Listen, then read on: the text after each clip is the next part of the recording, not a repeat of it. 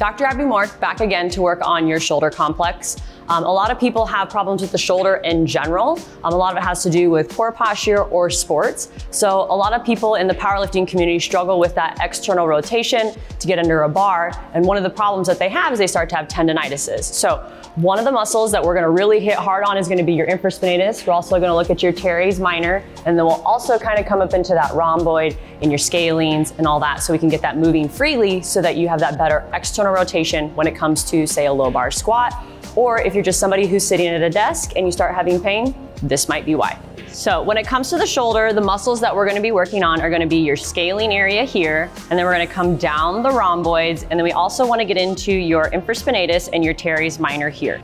So when you get laying down, you'll feel a muscle belly or two sitting in here. The meaty part is where you wanna put the ball.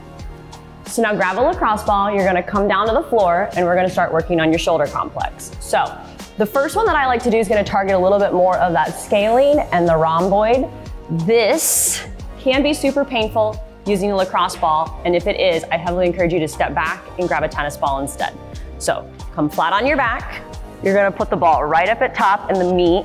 That'll get your scalene, and it's also gonna get your trap. You're gonna rock up into a bridge, and then I'm gonna have you bring your arms up overhead, and then bring it back over. If that's tender, I encourage you to do that for about 5 to 10 times.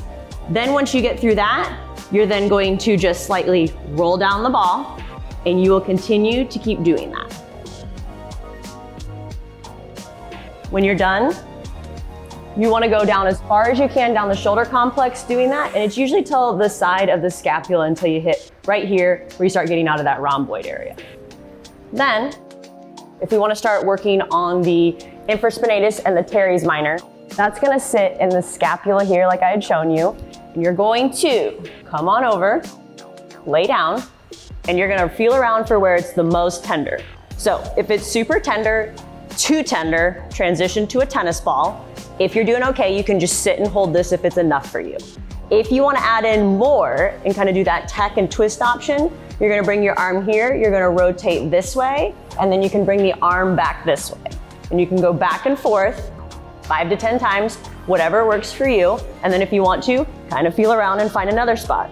And then you're gonna do the same thing, sit and hold 15, 20 seconds. Remember, let the muscle relax so it's not contracted, and let the ball sink deeply into the shoulder as much as it can.